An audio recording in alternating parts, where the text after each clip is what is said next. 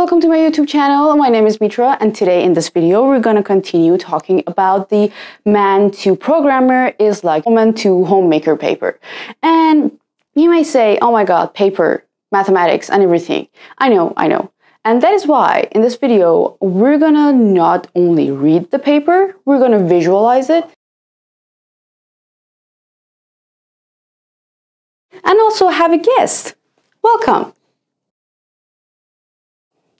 I'm going to pretend that it's not awkward at all to have myself as an algorithm. But before we get started, you know the drill. Smash that subscribe button for more videos every week on deep learning, machine learning, and even lifestyle. Without further ado, let's get started. Okay, so in the previous video, we talked about how computers couldn't understand the meaning of words and interact with us with the human language. So what scientists did was that they created some algorithms, such as Word2Vec, that could help us come up with numbers that represented each word. So in this way, the computers could understand the meaning of each word that we're using. Yeah, she's talking about me. I can talk about my inventor and everything else. Okay, darling, we talked about all these things in the previous video, but here what we want to do is that get help from you to make some word embeddings. Yeah, sure, I can do that, but you don't have any predefined label or number that I can learn from? No, we don't have such a thing, but sure, we have a lot of text from Google News, from history books, and so many other things that you may find helpful. You have to go through all of them and also find out the relationships between the words and try to come up with 3 digits that represent the most important aspects of each word. And you want only like 3 digits to represent every word? I mean, there can be a lot of different aspects for every and each word. Like cat is cute, so it has cuteness. Cat is a pet, so it's an animal. This cat is black, so it has different colors. I mean, there can be a million different features. Well, that's why we're making a word embeddings. It's an embedding that is an instance of a bigger outer space. Alright. Also, you have the privilege to do all these cool things because you're an autoencoder. I'm a what? Okay, I'll tell you. Let us get into the definition. The Word2Vec algorithm that is used for generating word embeddings falls into a category of algorithms called autoencoders. Autoencoders are generally like compressors. They take in one representation of our data and then return another representation for the output.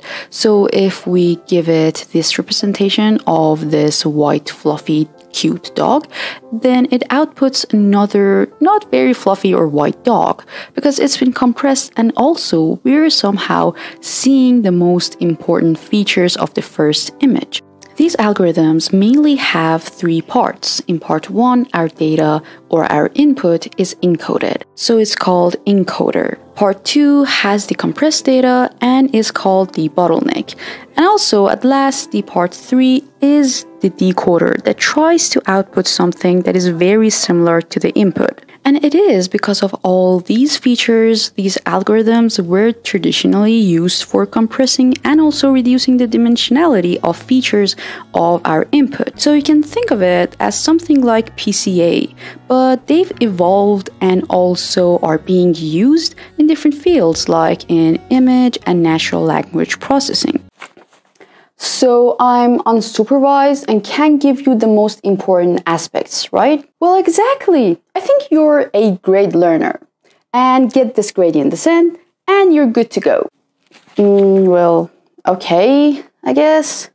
Oh, wait, where did you go? Where are you going? 2 hours later. Okay, what do you have for me?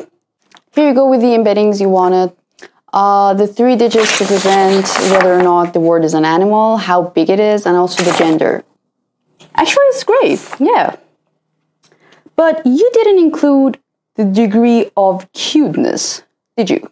No, you wanted only 3 digits for each word. There were more important features. Well, I think you did a pretty good job. But, you know, 3 doesn't really give us the most important aspects, right? So this time, let's go with 300. Okay, But at least sit and watch me run. What if there was a problem? 3 days later. Okay, show me what you got. Here you go with the embeddings on it.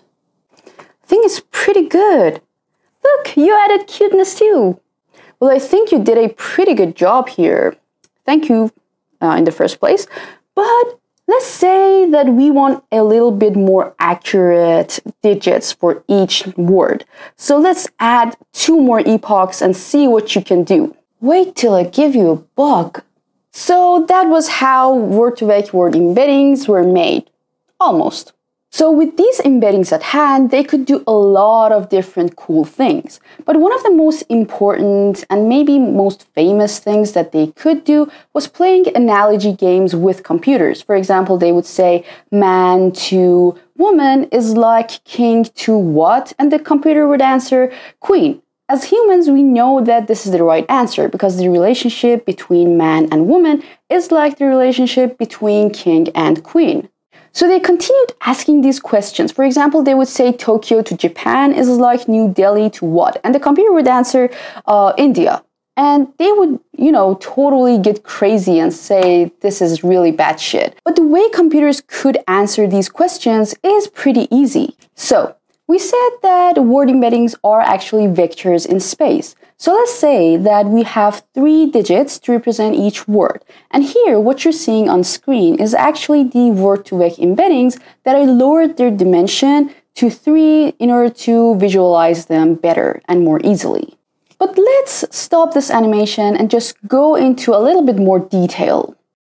When we ask the algorithm man to woman is as what to girl, we're actually asking the algorithm to find the difference between the vectors of the first pair and then see what vector has this difference with the word vector of girl. So when we work out the math, you can see that when we add the difference of the first pair to the vector of girl, we'll get a vector very close to what we calculate.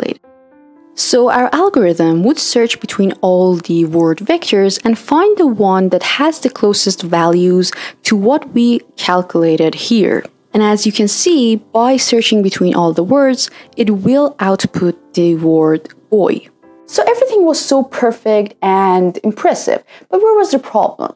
Well, after a little bit of exploration, scientists found out that the names of some special careers were closer to the vector of one specific gender. For example, the word receptionist or nurse was closer to she, the vector of the word she, than to the vector of the word he.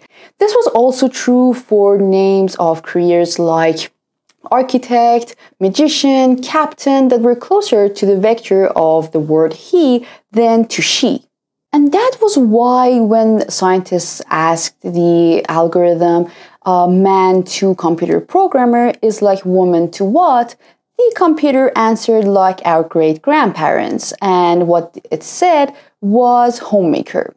Well, this was the first light bulb that popped up into their minds, and they understood that they had to do something about this bias or this stereotype that the word embeddings have. So right now, I'm going to go over the overall approach and also mindset of the authors of this paper, and we'll go through the math too. But for more explanation and even animations on the mathematical part, you can go to my Medium article that I'll link in the description below. So they took out 10 pairs of gender-specific words like he, she, her, his, a woman, man, and etc.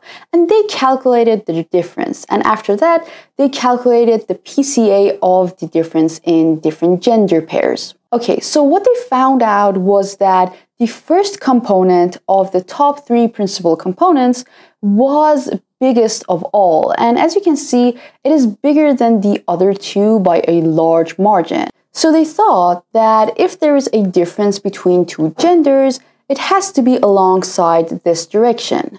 So let's say that this direction shows the difference in genders, or as we can say, gender bias, with he at one end and she at the other. And let's say that the y-axis shows the neutrality of words. So we have gender neutral words in the top half and gender specific words in the lower half of the screen. The first step is neutralizing. So for that, we say like we have two gender neutral words like doctor and nurse. But as you can see, because of the bias, doctor is on the right side and closer to the he, and nurse is on the left side, closer to the word she. What we do now is that we don't want this direction in either words. So we take this direction out and simply say that these words don't have any values related to this axis.